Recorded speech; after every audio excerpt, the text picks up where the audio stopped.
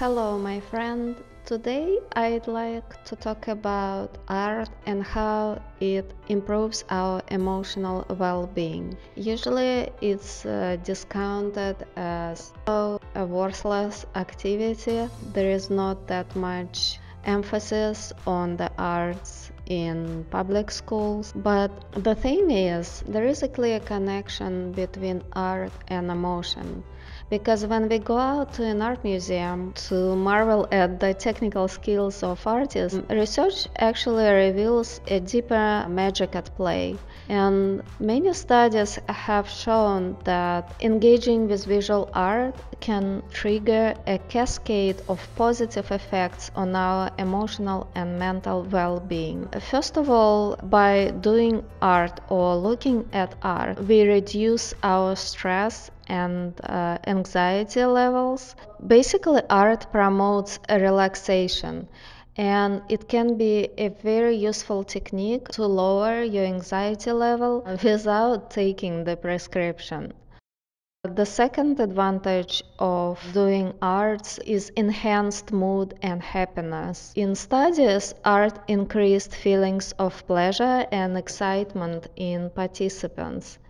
And thirdly, art improves empathy and social connection that we experience. By viewing art together, we create greater empathy, pro-social behavior among people and each other. That makes me think, how can we raise awareness that art is important? And I think the secret weapon is art education, because the impact of visual art isn't just for us artists, it is an effective tool for nurturing well-being from a young age.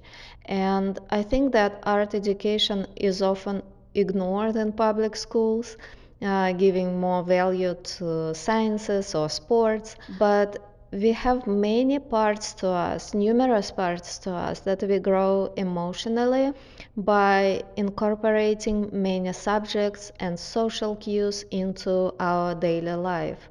So, art isn't about making pretty pictures, rather, it's about building self-esteem and confidence when we are children. Because children express themselves through art, they discover their unique creative voices, boosting their self-confidence and sense of accomplishment. Art also enhances cognitive skills. Studies show that art education improves critical thinking, problem solving, and spatial reasoning skills, giving children a well rounded workout of mind and heart. Also, art is fostering emotional intelligence, and I think this is very important. It's overlooked because through art, children can learn to identify and express their emotions, developing a healthier vocabulary for their inner world. I think this is the most overlooked yet most powerful application of art in our daily life. I believe that every person has the artistic side inside him or her. It may be dormant or not fully explored. As we nurture this part of our personality, we can discover new ways of looking at the world and people around us. We can become more creative in our jobs. We feel emotional connection to people. We engage with others with empathy. We see beauty in ordinary places. This is the hallmark of classical art. You see beauty in ordinary things and you create beauty. So we become more connected to the source of our divine nature through beauty by looking at art. So, if you are in the mood to discover and process your emotions with visual art, I can give you some tips to get you started. First of all, visit an art museum or an art gallery. When you travel to another state or city, place the largest art museum and a few art galleries on your list. Not everything is going to look as art to you or become your favorite, but you learn to explore art beyond your comfort zone. You also understand what you really like or dislike. Sometimes I go out and get disappointed and in the shown objects promoted as art. But there are moments when I find paintings or sculpture that inspire me to create art or to try new art materials or just look at the subjects differently. I often study paintings by looking at unusual composition, color use, or texture created in paint. Such visits cultivate my taste and appreciation of art. I'd like to mention digital arts and technology.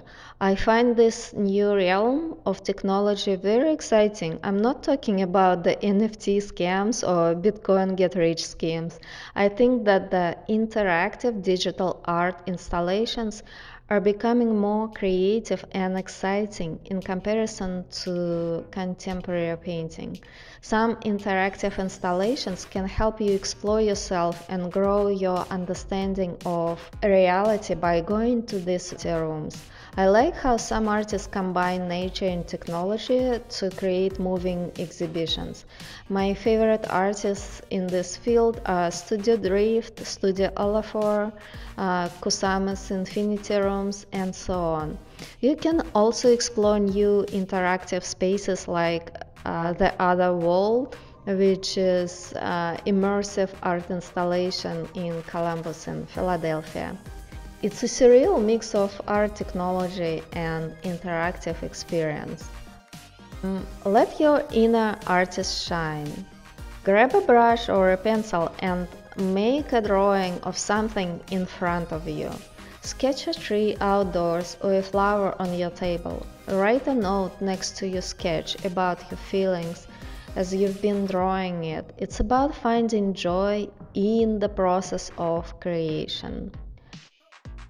Turn your home into a gallery. Surround yourself with art that speaks to your soul. Photographs, paintings, small sculptures, or even handmade coffee cups can create a nurturing environment that reflects your inner world. Sometimes I visit homes that have 100% white walls. These houses look empty of color and emotion, lacking personality. Such houses are generic and just boring. Every human being is unique, and by exploring your emotions in art, you create beautiful and healing space for yourself and others around you. Engage with art in everyday life. Notice the beauty in the architecture you pass, the patterns in nature, the colors of a sunset, the texture in your friend's bag. Collect those moments in a sketchbook or pictures because the world is your scrapbook of memories and emotion. Art therapy is a profession and service that grew out of art making. It's about using visual arts as a tool for self-expression, emotional exploration, and healing. From trauma recovery to managing chronic illness, art therapy offers a powerful outlet for processing difficult emotions.